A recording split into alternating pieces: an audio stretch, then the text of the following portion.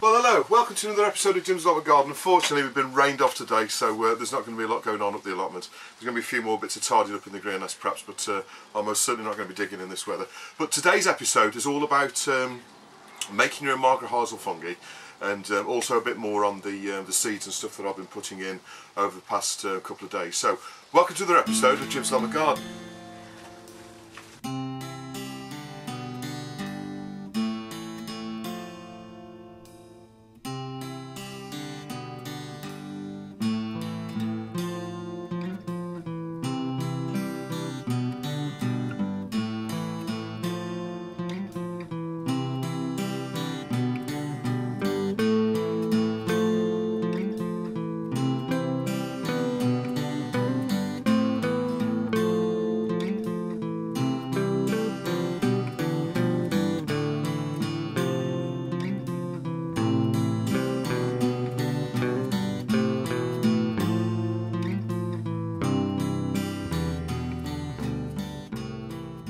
Okay, so Mother Nature Part 14. Now, as you know, I've been doing a series of Mother Nature videos, and on Mother Nature Part 7 was talking about all sorts of benefits from using mycorrhizal fungi for basically it pollinates the plants, and then it brings nutrients and water to the plants. And it's like a symbiotic relationship between the fungi and the plant, and basically your plant gets bigger, stronger, and everything like that. So mycorrhizal fungi is a really good thing to be using within your garden. Now, as I said, I put an episode out before explaining all the sort of biology behind it and all the rest of it. So I'll put a link across the bottom of the screen now, which will take you to that. But if you want to get to the end of this video, then watch that. It's episode 3 in February. And in the title it's got mycorrhizal fungi, but anyway, there's a link across the bottom now to take you that if you want to understand what mycorrhizal fungi is. So, following on, what I explained in the last part of this was, you can actually make your own mycorrhizal fungi. Now, it's quite expensive to buy in the shops. It's about in a bag. Well, it's not so expensive, but in a bag sort of that much, which is probably I think about 250 grams or maybe 400 grams. It's about £5 or £6 in the UK, and basically that's in like granular form, and it'll last for 12 months. So you can get one bag and then just use it as and when you're doing it. So, but I'm going to be using this on a variety of vegetables this year, and it does increase your yields quite a lot. So it's it's well worth doing. But what I want to do now is explain to you how you can actually make your own inoculant, which is basically ground which is or soil which has got mycorrhizal fungi in it, and there's quite a few different sort of sorts of mycorrhizal fungi. So basically, this is soil which has already got it in there alive, so you can put your plants in it, and basically it costs you nothing. So about 80% of plants are actually find a beneficial relationship with mycorrhizal fungi, and it's most of the vegetables that you'll get in your garden. There are certain things that don't that sort of don't benefit from it, but obviously I explained that in the last episode, so I shan't go into too much detail there. So basically, to make your own inoculum is quite easy. It takes about 3 months to do it, and basically what you do is you need to find like a hedgerow or underneath a tree, or a grassland that's not been cultivated, or some woods or something like that, where the ground's not been cultivated for some time, and you've got really sort of mature plants there. So hedgerows are typically quite useful. Underneath trees, things like oak trees and that don't have mycorrhizal, so don't go for oak trees.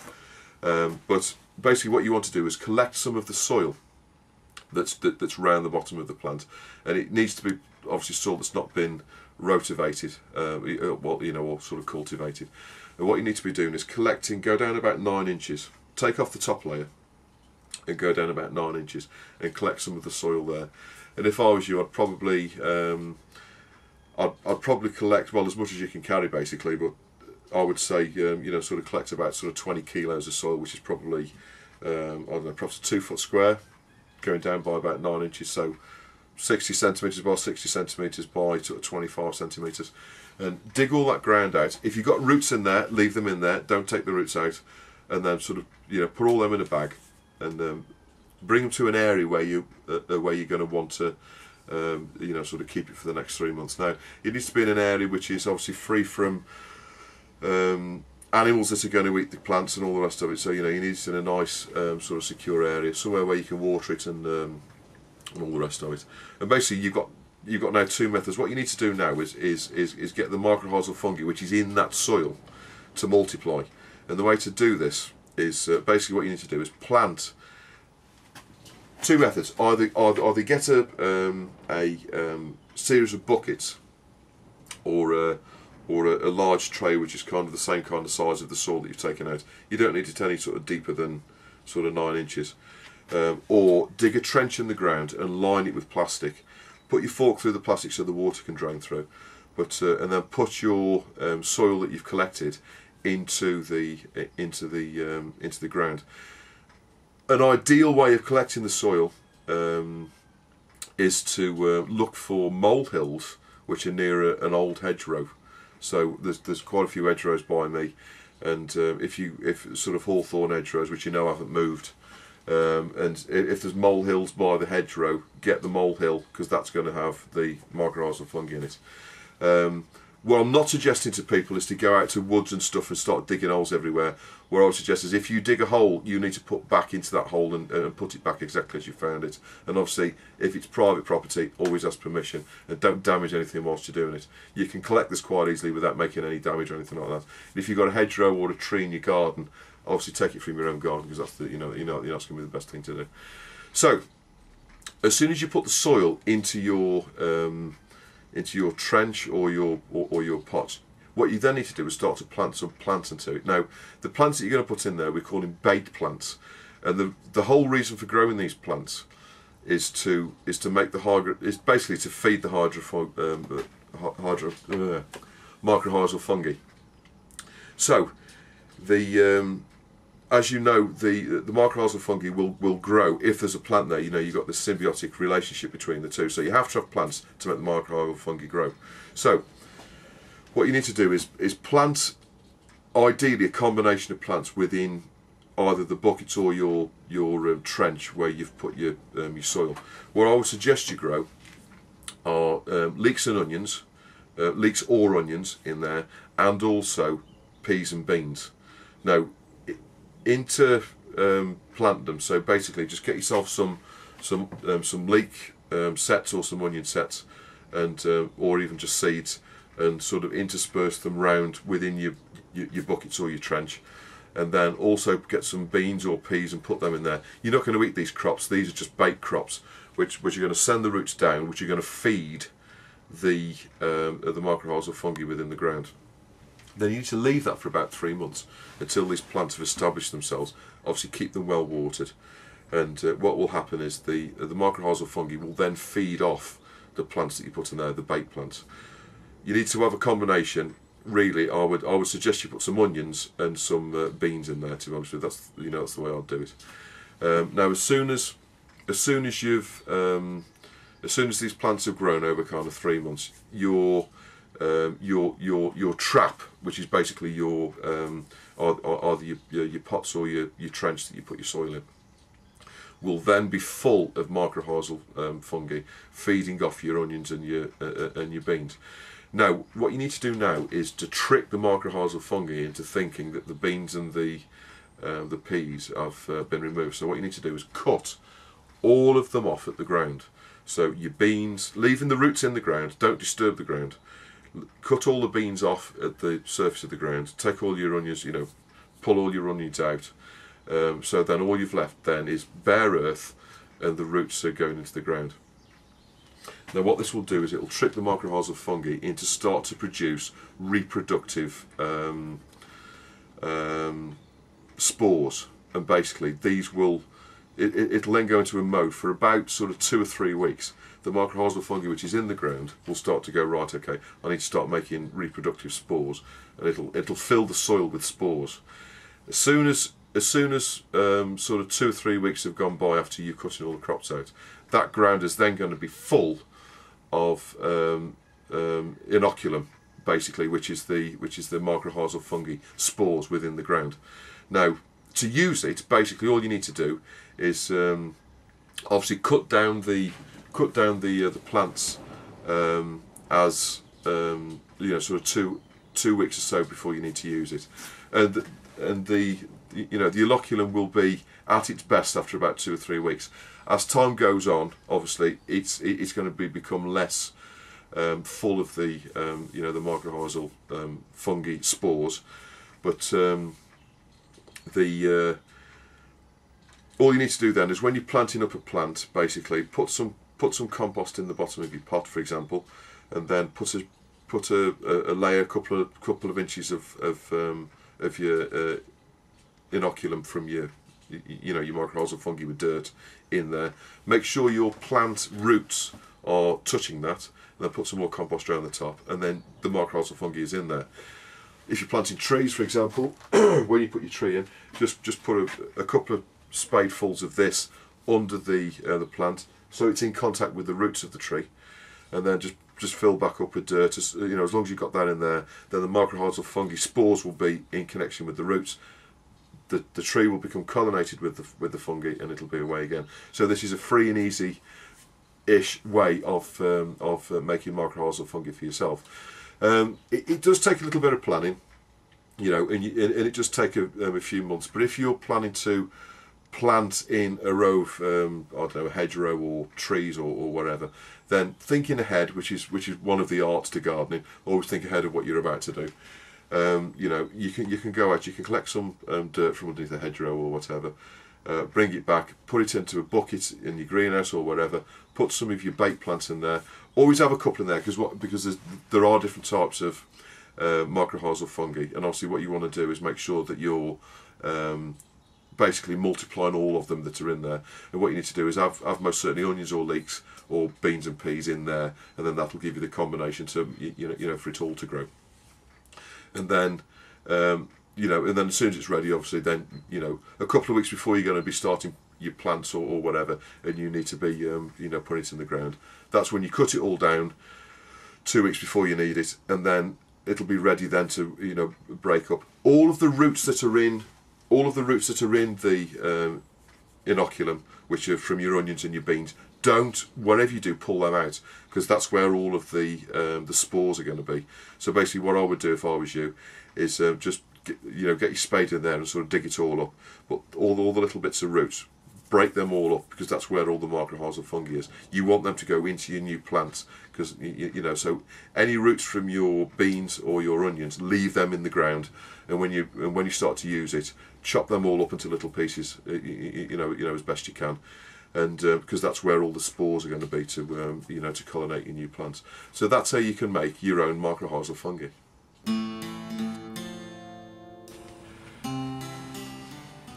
Okay, so one other thing that we can start putting in at this time of year are the tomatoes, and these are Moneymaker. I always grow Moneymaker in the greenhouse. I do grow other varieties of tomato.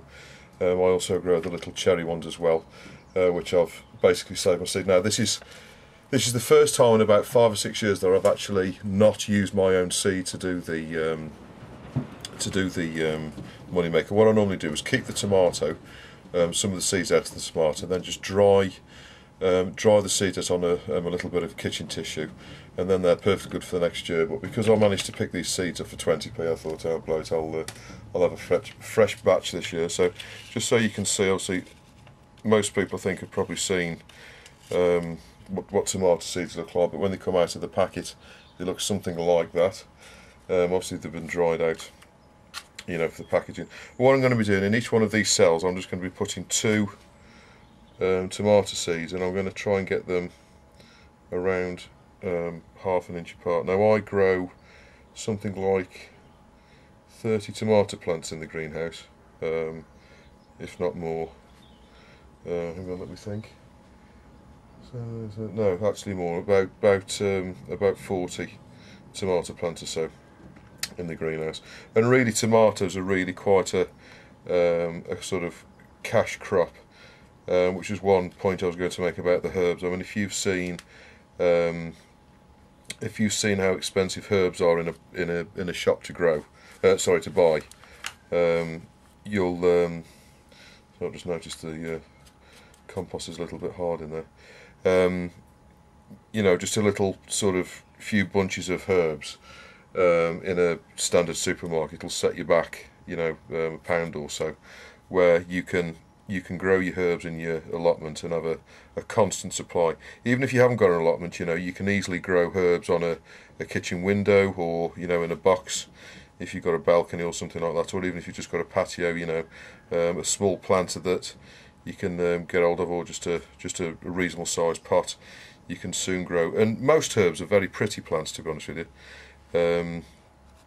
You know, you can you can get very sort of quite ornamental looking herbs, and so they're nice to look at, but also at the same time, you know, they're a functional edible plant that you can keep taking little sprigs off as and when you make anything that requires herbs in the kitchen. But so I'm just putting 2 seeds in each of these as I'm talking to you, and what I will tend to do is pull out the weaker one of the two. So that's why I'm getting the seeds. That's why I'm planting the seeds around sort of 1 inch or half an inch to 1 inch apart, so that when I pull out the weaker one, it doesn't disturb the roots of the stronger one. So, you know, even though I'm planting 2 in each one, what I could possibly do is, if I've got 2 that plants that are reasonably strong anyway, what I could potentially do is separate them later. But obviously that's not ideal to do. So basically I've got 2 seeds pretty much in each one now. I seem to have one missing in there. No, there's one there. And again with tomato seeds, you know, they are a reasonably small seed. What you want to be doing is just putting a little sprinkle of vermiculite or compost. It actually advises on this packet of seed to just to put a little bit of compost on, or vermiculite. But I'm quite sparing with the seeds, because what I'm going to be doing, to be honest with you, is I'm going to do 2 batches of tomatoes. So there's what's that? 2, 4, 6, 8. Hang on, 4, 8, 16, 24, 28. So I've almost got 60 plants there. So that may well do me actually. But what I'm going to do is do them in 2 batches. The other tomatoes I'm going to be growing this year, which I'm going to put in slightly later, is the cherry type tomatoes. Now I'm not quite, I can't remember the name now, because these are some that I grew last year and I've saved the seed, but they're quite nice. They grow about kind of 5 foot high, and they're very heavy croppers.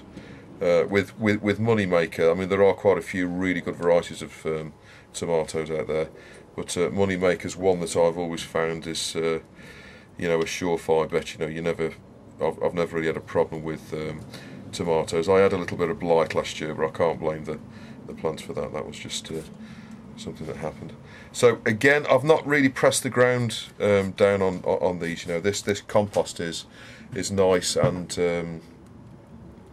you know, nice and loose. What I want to do really is make sure that the seeds stay moist, but at the same time, I don't want to you know, sort of put them into any sort of firm soil, because I want the roots to be able to grow down easily so they can get themselves established. Now this compost, as I say, is really ideal for seeds, and it's by a company called Clover, and I have used this before, and it is really good stuff. However, it hasn't really got any sort of long-lasting fertiliser in it, so it's ideal for seeds. Again, obviously put your name tags in. So it is really good for seed. However, you know, if you're doing, or at least this type, if you're doing long-term sort of potting, you know, if you're potting up a plant or something like that, you're much better off either using this with some additional fertiliser, so you need to kind of augment the amount of fertiliser in there, or you know, you need to you need to use a different one. Miracle Grow is the one that I typically use. With a lot of the seeds I use, as I say, I use John Innings #1, all the specific seed compost that they do. Always make sure when you're first watering them that sometimes what you can get is a seed popping up where because you put such a light sprinkling of compost on there, sometimes it can come up to the top. But now, as soon as I've done these are going to stay in the greenhouse at least today. What I might do is put these in the house just to help them along with the germination. As I say, with the tomatoes, I'm taking a bit of a risk, to be honest with you. You know, I don't normally put tomatoes in this early, but what I'm trying to do is give them an early start. But you know, I mean, as it's really still only the start of March, we can quite easily get frost, and I can almost guarantee that we are going to get some frost in the coming weeks. So obviously, you know, if you are putting seedlings in now, you know, you need to make sure, if you haven't got a heated greenhouse, you most certainly need to make sure that, you know, whatever you're putting in now, you're able to sort of move, you know, if we are going to have a frost, that you can move it into the house and out of the way. Obviously, the further south you go, you're less likely to have frosts. Obviously, you know, if you're living in the London area, you know, you're less likely to have a snap of frost.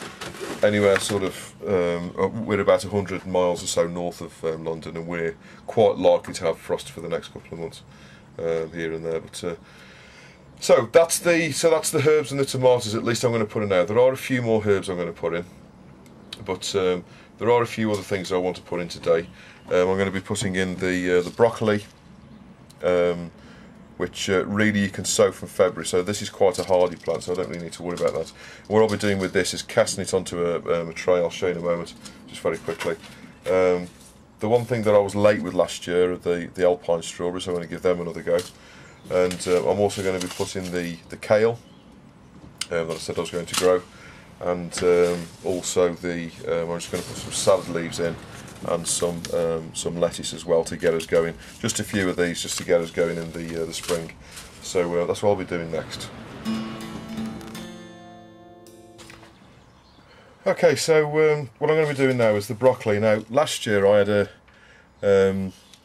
I didn't have a good year for broccoli last year. It just wasn't very good at all. So what I've done this year is I've actually brought some Calibris F1 Green Magic seeds, which hopefully will be better quality. Now I'm going to grow these slightly differently. Basically, I've just got a bog standard garden seed tray, and what I've done is basically split it in half. I've just put a couple of lollipop sticks up the middle, to be honest with you. And what we're going to be doing is planting the broccoli in one end. Now you only get 60 seeds in here, so a lot's going in. And obviously all brassicas, all of the seed looks like kind of mustard seed. So, you know, it's all sort of kind of that big.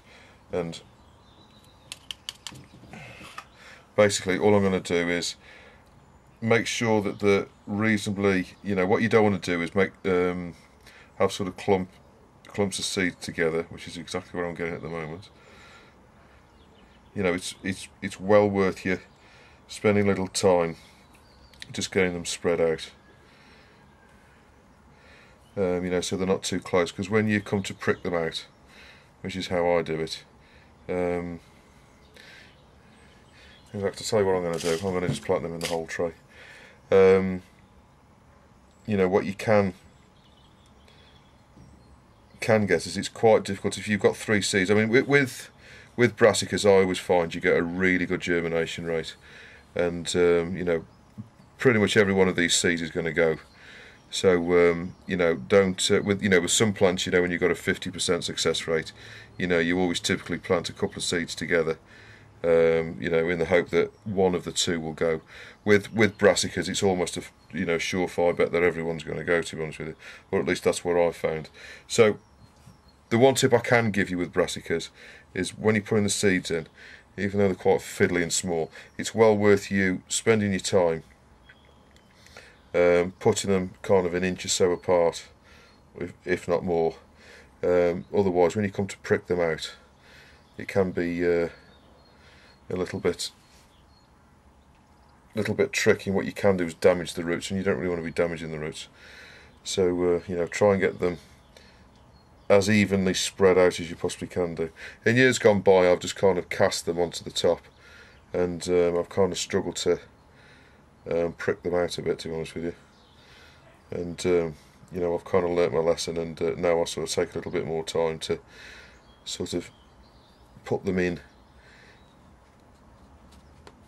a bit more evenly spread, so when it comes to pricking them out, you know, I haven't got, so when you pull each plant out, you know, you get like a little clump of earth on, or potting coppers on each one.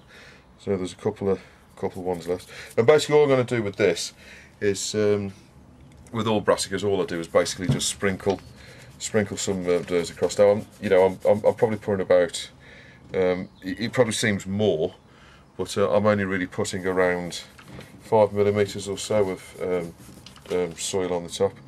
You know, you don't need to be too sort of fine with these. And what I am going to do is you know, brassicas like firm soil. So before you plant these into the ground, what you most certainly want to do is sort of dig the ground over, and then you want to walk all over the ground to sort of you know, to firm the ground down. Now, unlike the other seeds, what I'm doing now is I'm actually firming it down with my hand. You know, not too much pressure. You know, you're not trying to sort of squeeze them in. But basically, what you want is the ground to be sort of reasonably firm around them, because brassicas tend to like that. Now, what I'm going to do is obviously give this a little bit of water with the sprayer. Then all I'm going to do is put a piece of glass over the. I'm going to put a piece of glass over the top of this. Now, you know, that piece of glass can really, you want like a little bit of a vent in there or something like that. So, because these are going to most certainly stay in the greenhouse, what I'm going to do is just at one end of the glass, put some, I don't know, either a pencil or a lollipop stick or something, so you have got a bit of ventilation in there. Because what you don't want to do is sort of, just in case you don't come up to the allotment for a day, what you don't want to do is the seeds to cook, because it can get really hot in there. So you know, these need a reasonable amount of water.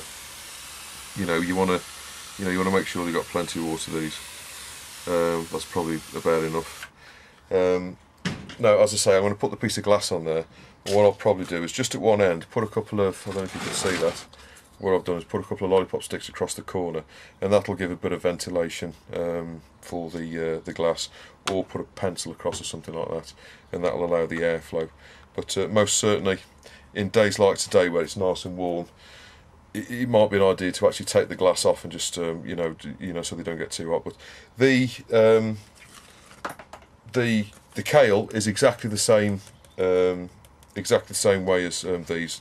The seed looks literally identical. All brassicas look the same, so there are the seeds there, look.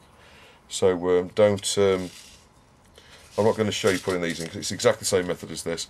So the broccoli, cauliflower, cabbage, kale, all are done in exactly the same way as this.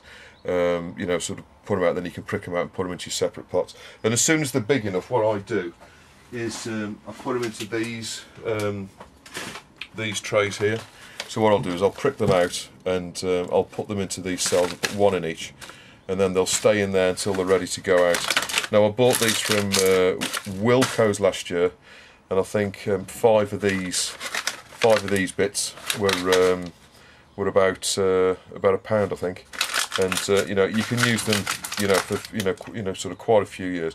And the thing I like about these is you can push your finger in at the bottom and actually push the plant out, rather so rather than sort of disturb or touch the roots, you can actually get them out.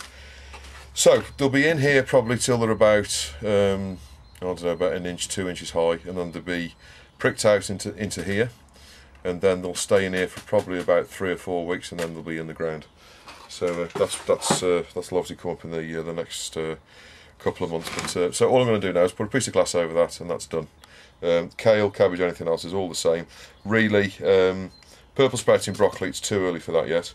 But you can get your kale in now, and you can get your cabbages and stuff like that in now. As I say, we're still a little bit early for seeds, but brassicas tend to be a little bit more hardy towards the frost than, or at least the cold, than most plants. So you can potentially put them in now.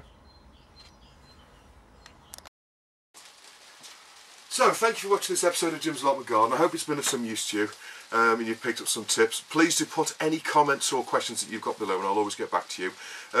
Coming up, there's going to be all sorts of bits and bobs. There's another 12 Mother Natures to try and get through in the next few weeks, and I'm going to be building quite a few things with pallets.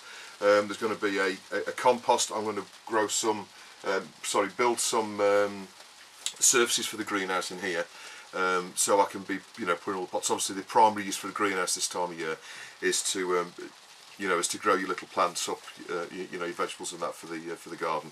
So I'm going to be building some surfaces along here. So there's going to be some more practical things coming on, and also there'll be still sort of digging and all sorts of stuff as and when I can get on the allotment. As you can probably hear, it's absolutely chucking it down at the moment. So and I'll be potting up cuttings and all this kind of business. So there's going to be a few more seeds going in. But we're still reasonably early for seeds. I'm still concerned that we're going to get a frost and stuff. So the majority of the seeds are going to be going in April, really. It's sort of now that we need to start thinking about chitting early potatoes, but your main crop potatoes don't need to go in for another, or start to be chitted for at least another sort of 2 weeks or so. Really, you need to be aiming to put those in early. You need to be sort of putting them in sort of really sort of early. Sort of late April, early May, and your main crop needs to be going in sort of mid May or something like that. So don't be too keen to get your potatoes going, because we can still have frosts in May, and I'd hate for people to lose their potatoes. But anyway, thank you very much for watching Jim's Allotment, as I say, and I'll be back with you very soon. Thank you. Bye bye now.